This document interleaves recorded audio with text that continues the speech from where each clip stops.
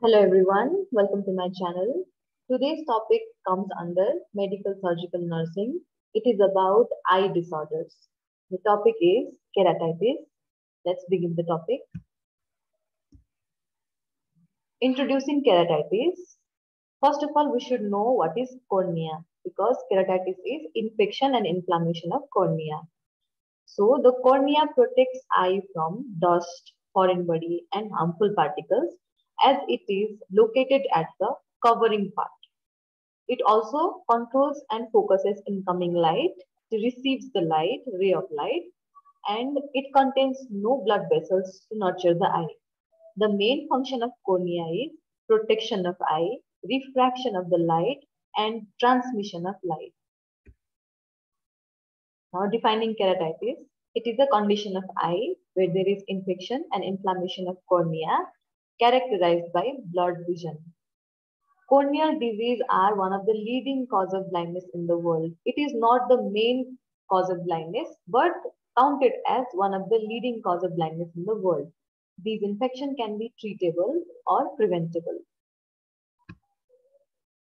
Diagram for keratitis is like this. Because of infection and inflammation of cornea, there is redness and there is also characteristic of blurred vision. Moving ahead, etiology for this disease is bacteria, virus, fungi, parasite, and foreign body. Describing about each of them, bacteria like Staphylococci, Streptococci, and Neisseria causes keratitis. Virus like herpes simplex, herpes zoster causes keratitis. Fungi like Aspergillus and parasite like Leishmania trypanosoma causes keratitis. Keratitis can also be caused by foreign body. Foreign body like dust and chemicals can cause keratitis. Pathophysiology for keratitis looks like this. The infection starts when microbes enter the eye on contact with infected object or person. When you are in contact with infected object or infected person, infective organisms are transmitted into your body. When you reaches your eye, now it will start infection. And what happens is once the microorganisms start to grow and multiply, there is inflammation and irritation of corneal layer. Inflammation can be seen from outside and irritation can be characterized by continuous itchiness in the eye and difficulty in vision. And then there is dilation of blood vessel of eye. Dilation means relaxation of blood vessels of eye. And finally, symptoms like swelling of eye, blurred vision, and redness of eye can be seen. As we saw in the image above, here is mild swelling of eye, redness of eye, and blurred vision. After pathophysiology, there are some clinical features. Very important clinical features are present at the first column. I have arranged clinical features according to the priority. So, first are symptoms of bacterial infection, bacterial keratitis. If a person suffers from bacterial keratitis, there is an abscess formed in the cornea which is visible from outside. So, abscess is the product of infection. Next is redness of eye along with stromal ulceration. Stroma is tissue. So stromal ulceration. Next is photophobia. That is patient feels difficulty when exposed to light, any kind of light, natural light or artificial light. Next is symptom of fungal keratitis. Pain in the eye and complete redness. First symptom. Next is blurred vision, photophobia, and production and discharge of excess tears. Pain in the eye is because of the inflammation.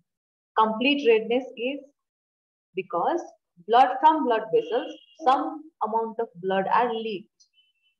Blurred vision is because the fluid present inside eye comes and gets stored in the front part of the eye, anterior part of the eye, lens side of the eye. So because of that deposition of extra fluid, blood components in the lens, there is blurred vision. Photophobia is irritation and difficulty when exposure to light. Production and discharge of excess tears. Tears are produced by a gland inside the eye. So when there is infection and inflammation, the gland produces excess tear as a defense mechanism for the eye. That's why there is production and discharge of excess tear in the eye.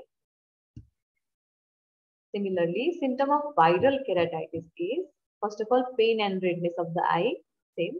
Next is epiphora. Epiphora is term for production of tear. Too much excess or abnormal production of tear can be said as epiphora. Next is blurred vision and again photophobia. Photophobia seems to be like repeated along with blurred vision, but we are dividing the symptom on the basis of causative organism. So even if it seems like repeated, you must write photophobia because this is one of the chief symptoms. You should not miss photophobia in any of the clinical symptoms when you are dividing on the basis of causative organism. Next is parasitic infection. Symptoms of parasitic infection is first of all formation of abscess, which is stromal abscess. Again, stroma means tissue. So the discharge which is produced from tissue is the abscess. Formation of abscess, which is stromal abscess. This abscess is produced by the stroma, tissue of the eye. Next is there is a ring-like stromal infiltrates. Ring-like structure is formed by tissue particles, tissue infiltrates, stromal infiltrates. So in the anterior part of the eye, there is a ring-like structure formed by stromal infiltrates. Next is sensitivity to light. The patient who has suffered from parasitic keratitis is sensitive when exposed to light. Sensitivity and photophobia might sound like similar, but is different thing.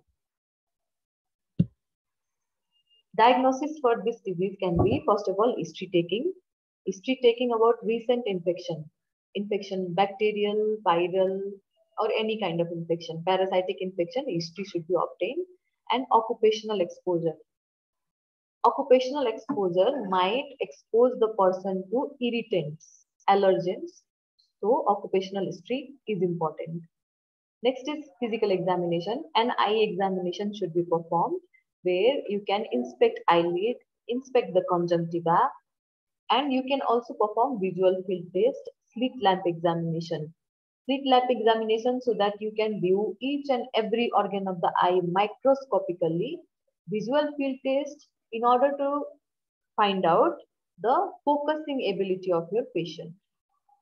Next, culture of corneal cells. Cells from cornea can be taken out and cultured to find out the nature of microorganism, nature of causative microorganism. And then treatment can be done accordingly, according to type of microorganism. Next is corneal biopsy. Same thing, corneal tissue can be extracted so that a root cause of infection can be found. Also, difference between culture of corneal cells and corneal biopsy is corneal biopsy helps us to find out the exact stage of clinical infection. Is the infection acute, chronic, severe? If severe, which stage? If acute, which stage? That can be exactly found out when we perform corneal biopsy in keratitis patient. Otherwise, culture and sensitivity test will help us find out the nature of microorganism. Is it a bacteria, virus, parasite, fungi, or which kind of microorganism or allergen? You need to write both here. In exam or anywhere, if you are asked about this in Viva also, you need to explain about both culture and sensitivity and corneal biopsy. Next is management. First of all, medical management and then nursing management. So in medical management, we have different type of microorganisms. So treatment should be done on the basis of nature of microorganism. For bacterial keratitis, IV antibiotic, intravenous antibiotic can be given. Any antibiotic from cephalosporin group can be given. IV fluid administration can be done because During infection, there is too much of fluid loss from our body. So IV fluid administration can be done and subconjunctival medication can be given. Subconjunctival medication means that medication which is applied in the conjunctiva manually and that can help to relieve the inflammation of cornea. For fungal keratitis, neomycin can be applied topically for corneal infection or systemic antifungal medication can be given. Systemic means you can give oral, you can give IV, but for topical application, for application, manual application, neomycin can be applied. For viral keratitis, the drug of choice is acyclovir, but trifluridine, vidarabine, and idoxuridine is also given. For parasitic keratitis, again antibiotic therapy is necessary. It should be continued for more than 6 months with regular follow-up and corneal examination. The corneal biopsy test can be performed for parasitic keratitis and its treatment goes for a little longer time than bacterial keratitis. Next is nursing management. Nursing management has been divided into problems of the patient, symptoms of the patient. So one by one, I'll explain the problem and I'll explain whatever interventions you can do for that problem. First of all, for visual impairment, the first and most important problem of keratitis patient is visual impairment. For visual impairment, patient should be oriented to the ward properly. Patient should be explained where is the nursing station, where is the washroom, where is patient's bed, how many beds are there around. So patient should be oriented. Because the patient has blurred vision, visual impairment. Next is nurse should have a knowledge about degree of visual impairment of the patient. Nurse should know that how much the patient can focus to form an image. That's why in physical examination there was slit lamp examination and visual field test because nurse should have knowledge about degree of visual impairment. Now family members should be involved because there is visual impairment. The patient needs family member in care. Family member should be involved in providing care. Next complaint of the patient, next problem of the patient can be pain and difficulty in the eye. This is because of inflammation. First of all, light intensity of the room. Every ward contains artificial light. So light intensity of that room can be reduced for visual comfort of the patient. Light intensity can be reduced because patient has photophobia. If you reduce the intensity of the light, make it mild, then it will be comfortable for the patient. Next is for blunt trauma, cold compress can be given. If keratitis is caused due to traumatic reasons, if there is some pressure or trauma to the eyes, cold compress can be given so that inflammation can be reduced. Cold compress should be given for not for a longer time, for 10 to 15 minutes. And that's it. Next is while exposing to bright light, glasses should be used. We discussed again in the first point. We already discussed light intensity. If the light is too much intensified, it can be uncomfortable for the patient. So while exposing to bright light, glasses should be used. Next is for risk of self-care deficit. Because of difficulty in vision, patient has self-care deficit. For that, a patient might have self-care deficits. For that, a family member should be involved at the time of care. Family members should also be encouraged to provide care. While administering medicine, patient should be explained about how the medicine will be administered and what are the benefits of that medicine for patient. How medicine will be administered, because for eye infection, medicine are not only oral but also topical, which should be directly applied to the eyes. So patient should be made aware, nurse should take consent before applying the medicine. Any complication should be reported to the physician immediately, as complication can result in various adverse signs and symptoms. So any complication should be reported to the physician immediately. Any kind of adverse effect should be reported to the physician immediately.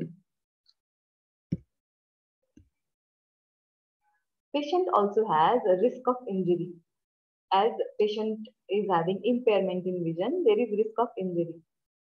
In both pre and post-operative phase, that is before surgery and after surgery, if patient has surgical management. This is only if patient has surgical management. Patient should be provided assistance for daily activities like movement, ambulation, also feeding, and many other things in both pre and post-operative phase. Next is patient should be oriented about call bell or any sharp and potentially harmful object should be removed from nearby the patient. Patient should be oriented where is the call bell. Call bell is placed nearby the bed of the patient so that patient can contact the nurse whenever he or she is having some problem. And potentially harmful object, sharp object means any kind of object that can easily cause injury to the patient. Potentially sharp or harmful object should be removed. The affected eye should not be given any pressure. The eye in which infection has occurred should not be given any pressure because eye is already facing redness. If we apply too much pressure while giving medicine or while giving treatment, or if patient also applies any kind of pressure to the eye, bleeding can agree, bleeding can aggravate. Sorry, bleeding can be aggravated. So this is about keratitis. Next topic will be continued in next video. Thank you so much for watching.